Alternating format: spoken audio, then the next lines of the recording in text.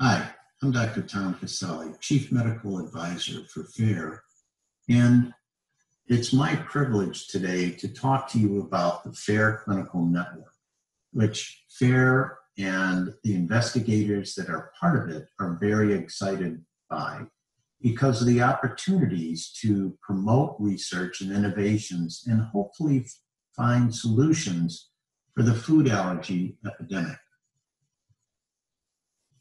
Why is this important? Well, when you think about it, we have 32 million Americans with food allergies. 85 million Americans are impacted by food allergies. That is, that they have people in their families with food allergies. And of course, you know, as a parent, if you have a child with food allergy, that can be very stressful. 1 in 10 adults, 1 in 13 children. That's a lot of individuals with food allergy, and only one FDA-approved treatment, only one, Palforzia, for the treatment of peanut allergy. And that's why we created the FAIR Clinical Network, to try and facilitate discovery of the biology of food allergy, new treatments, prevention, and diagnostics. So just to remind you about FAIR, we are the largest private funder of food allergy research, and we are engaged in trying to drive innovation toward a new, more promising day for the patients that we serve. We have a commitment to research and innovation, including making effective, patient-centered approaches to prevention, diagnosis, and treatment a reality. We want to modernize food allergy diagnostics. We all know that oral food challenges right now are the gold standard, but they're very cumbersome and they're unsafe for a number of patients. We need to replace them. And we're hoping that molecular diagnostics that are coming more and more available for other areas can be translated to the diagnosis of food allergy. And of course, FAIR is also engaged in providing pediatricians, immunologists with the latest tools to provide to patients and parents about introducing common food allergens to children at high risk for food allergies. Now let me go into the FAIR Clinical Network specifically. The mission is to bring top institutions together to ensure that patients with food allergies have access to state-of-the-art diagnosis and treatment, short as well as long-term care, and research that addresses factors from discovery to application along the entire clinical and translational spectrum. We recognize that in this era of modern medicine and science, research is a team sport, if you would. We can't do it alone. There has to be collaboration.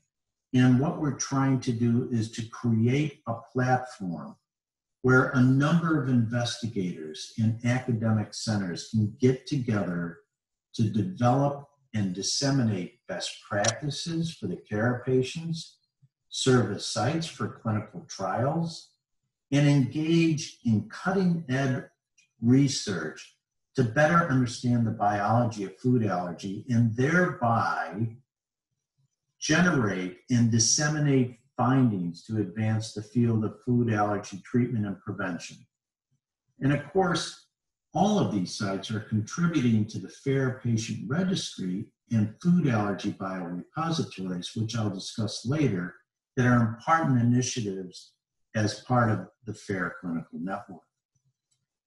So the FAIR Clinical Network consists of different pieces. We have 10 centers with 19 participating institutions that we are funding to conduct novel research on treatments, diagnostics, prevention, and improvements to care. These discovery centers are put together to try and form cohesive groups that could successfully compete for outside funding on big programs to really advance the biology and knowledge of food allergy.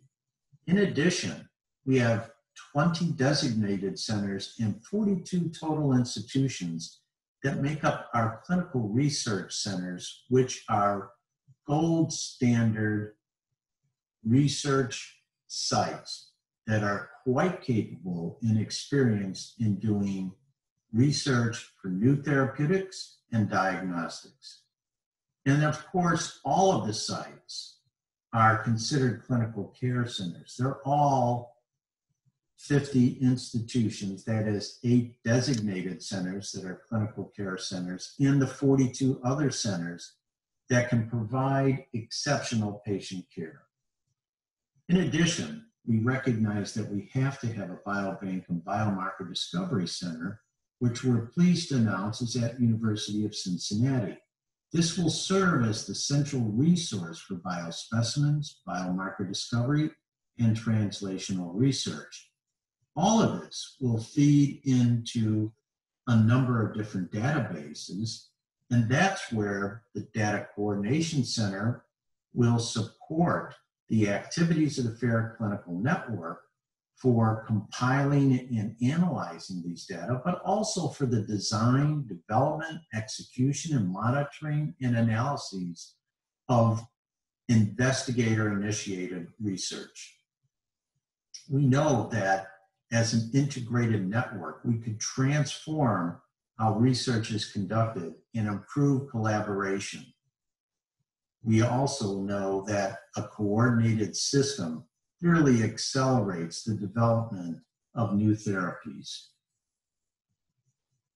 Here's a map showing the 50 centers that are spread throughout the country. So they are, in fact, geographically representative of the United States, and we're very pleased that all of them have competitively applied for and been awarded this level of distinction. These centers of distinction are, again, very experienced, respected, and both geographically and demographically representative of the United States. They care for more than 115,000 food allergy patients annually, from infancy to adulthood. The majority of these sites see both pediatric and adult patients. They routinely do skin and blood testing for food allergy.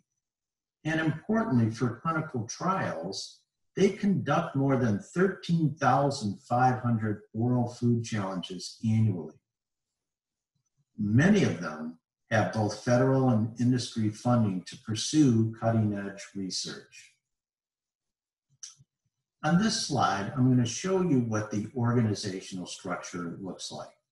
We have a steering committee and an executive committee that are made up of individuals from FAIR and the FAIR Clinical Network, investigators, including representatives from the Data Coordination Center, the Clinical Care Centers, Discovery Centers, Clinical Research Centers, and the Biobank and Biomarker Discovery Center. In addition, there's many operating committees underneath all of these that we hope will engage all of the investigators to move the field faster. Now, if one is considering doing a clinical trial or an analysis of a biologic for the therapy of food allergy, conducting biomarker analysis, or just doing studies to develop a new diagnostic, which is extremely important for food allergy patients. We could help with that planning. We can give you access to multiple clinical sites. We have access to patient advisory boards. Indeed, these are the individuals that make up the advocacy group of FAIR. These sites, again, are experienced in food allergy research. They will have standard methodology and operating procedures, and we could facilitate budget and contract negotiation. regulatory assistance, and the use of essential IRB. Furthermore, we would be happy to help with site training and site initiation, all the steps necessary to plan a successful clinical research program. And then once you have that, of course, you have to execute that study. And this is where FAIR can help with assisted patient recruitment from the FAIR Clinical Network, but also from our data registry, which I'll cover in a minute. We can also help with site compliance, investigational product management, assisted study management, site monitoring, and safety reporting. FAIR is here for anyone that wants to execute a clinical trial or the trial of a new diagnostic for food allergy. And then finally, once the study is done, the FAIR Clinical Network core service offerings includes help in data quality controls and in data management and statistical analyses through our data coordinating center, biospecimen management, and biomarker and mechanistic studies, not only at the University of Cincinnati, but at many of our sites, because they are indeed first-class research sites that are quite capable of doing novel biologic assays. In addition, we can help with manuscript and presentation assistance. Now, I mentioned the FAIR Data Coordination Center. We are in the process of evaluating several applications to award this, but it will be a critical piece to the FAIR Clinical Network to support activities for the design, development, execution, monitoring, and analyses of the translational research that we will be engaged in. In addition, they could assist with protocol development, a statistical analysis plan, and again, helping with training, data management, and support linking biologic samples to patients so that we can have bioinformatics support, data analysis, final study reports, and again, presentations and manuscripts and final reports that are critical. Another piece of this, as I alluded to, was the FAIR Biobank and Biomarker Discovery Center, which is based at the University of Cincinnati under Dr. Amal Assad. This center will provide a range of biobanking and biomarker services to support multi-center investigations by serving as a central hub for biospecimens and biomarker and translational research. They could process the specimens, store them, do mechanistic studies, help with biomarker discovery and analysis, give bioinformatics support in collaboration with our data commons, and ultimately in collaboration with the Data Coordination Center, provide information on data analytics. Now, I do want to say a word about FAIR Patient Registry. Why? Well, it's because we all know when you're doing a clinical investigation program, the key to success is not only the execution of the study with precision and with standard operating procedures, but none of that matters unless you recruit the right patients and you fill your study. We have over 12,000 children and adult participants in our registry, and this is growing every day. We're able to bring the patient voice to food allergy researchers, accelerate the search for new treatments, and provide life-changing improvements in patient care through activities involved in the registry. Via online surveys, registry participants have been able to provide vital data and help answer critical questions about the burden of food allergy, about the experiences of food allergy, and in fact, we are in the process of having 4 manuscripts written from data from the registry. And this registry can be very effective in enriching patient sampling by region to maximize representation of minority groups and help, again, recruit appropriate patients for clinical research. So again, we have about 12,000 patients, 43% adults, 57% children, ages from a few months all the way to 80 years of age, and 45% male, 55% female. Almost 80% were diagnosed during childhood and have more than one food allergy. We've identified over 200 plus food allergens that have affected people within the registry, although the most common food allergens are, as you would expect, peanuts, tree nuts, eggs, and milk.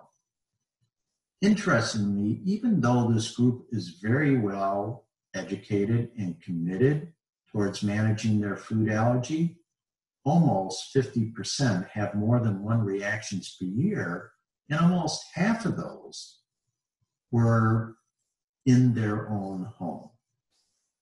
But they are a highly engaged and active cohort that can be effectively used to make a successful clinical research program. And then finally, I want to touch on the FAIR Data Commons, which brings all of these interactive tools together to help advance the field. The Data Commons is important because we know data is key to shortening steps in the drug discovery process. And that's what we're about. With only one approved therapy for food allergy, 32 million people affected in the United States, we have to do a better job. And what we're trying to do with the registry, what we're trying to do with the clinical network, the data commons, and all the pieces that I've spoken about, is to provide a platform that makes it easy to develop therapies and new diagnostics. We want to have a centralized food allergy patient data platform that incorporates our registry, our FAIR clinical network information, our biorepository information, and partner data sources, including capture of electronic health records, which we think will be vital towards not only identifying patients for clinical trials, but to really understand the true epidemiology and burden of food allergy. And in that regard, we had a number of investigators as part of the FAIR Clinical Network to partner with us to develop a data dictionary for the definition of food allergy that we could feel comfortable with when we start data mining electronic health records. So this is the last data slide that I want to show you, and sort of pulls together all of the pieces. You could see that from the patient registry that we have, we're going to be able to input patient characteristics into the data common. But as we develop mechanisms to explore electronic health records, we'll be able to put in more patient data. In addition, we're going to have biologic samples linked to those patients in our biobank and biomarker discovery center. And of course, the FAIR Clinical Network will contribute to this. And this will be a valuable resource for researchers to use and analyze all data that are part of the data commons. So I'd like to thank you for your attention. And again, there's more information on our website, but this is an initiative that FAIR has committed a lot of resources towards developing because of the importance to FAIR and the patients we serve in developing better therapies. Thank you.